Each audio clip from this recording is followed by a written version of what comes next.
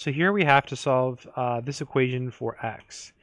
To do this, we're going to use something called the square root property.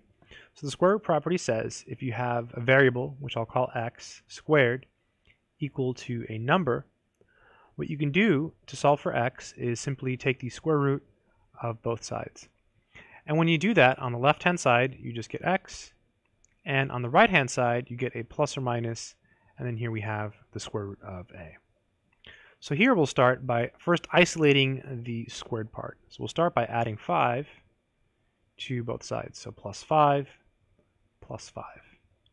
That'll leave us with 3x minus 2 squared, and that's equal to 5. All right, so now to get rid of the squared, we use the square root property. That means we take the square root of both sides. On the left-hand side, we just get 3x minus 2.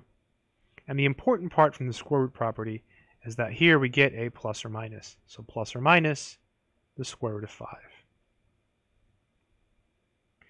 We still have to find x. So in the next step, we'll just go ahead and add 2 to both sides. So plus 2 plus 2.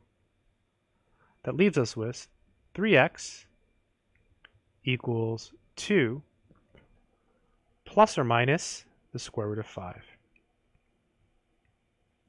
To finish, we simply have to solve for x. So since it's being multiplied by 3, we'll just do the opposite or inverse operation, which is division. So we'll divide both sides by the number 3. And that leaves us with x equals 2 plus or minus the square root of 5, all divided by the number 3. And those would be the answers to this problem. I hope this video has been helpful. Good luck.